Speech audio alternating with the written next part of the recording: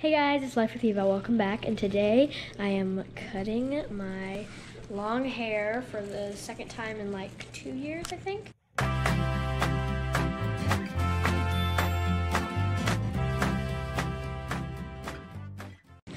Before it was really long, and I'm actually excited because every time that I try to brush my really long hair, it's super ratty, and shorter hair is just going to be a lot easier. So I'm doing it at home with my mom, and she's going to be I don't really know what I'm doing, so we'll see how this turns out. Yeah, let's get started.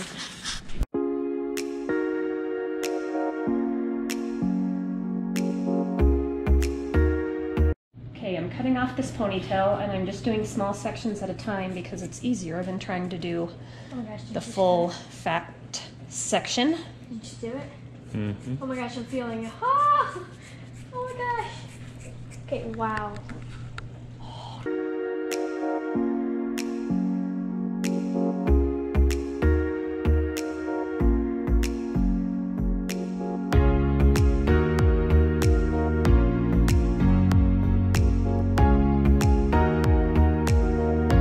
I don't have hair anymore. I'm bald.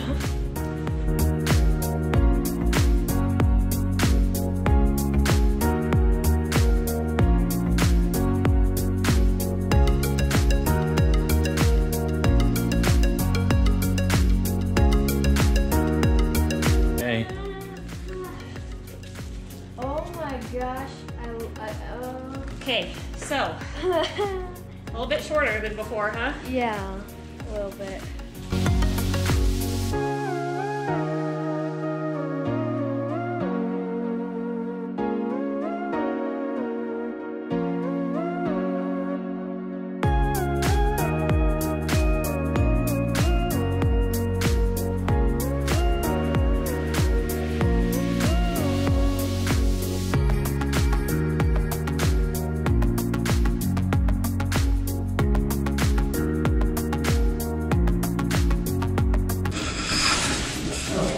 Already itchy because of that hair.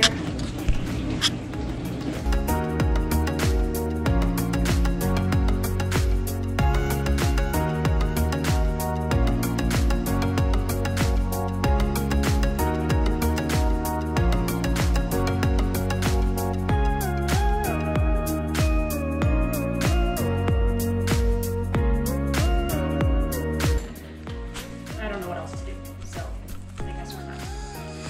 The end. Wow. Okay. I'm gonna stand up and show you guys. Listen. You're cutting the mix. Okay. Okay. Take that off.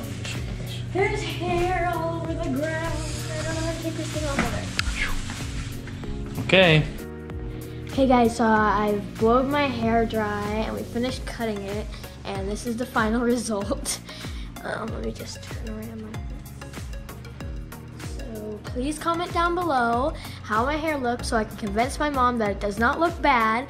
And also if you've ever experienced having a lot of hair cut off, like you've had long hair and you cut it really short. One day you're just like, I want to cut my hair. So yeah, thanks for watching, and we'll see you guys next time. Bye. This is so cool. This is how much hair I cut off. And it literally feels so weird when you're cutting it off. It feels like, oh my gosh, what is happening to me? It's a ton. Wow. Oh my gosh, look at that.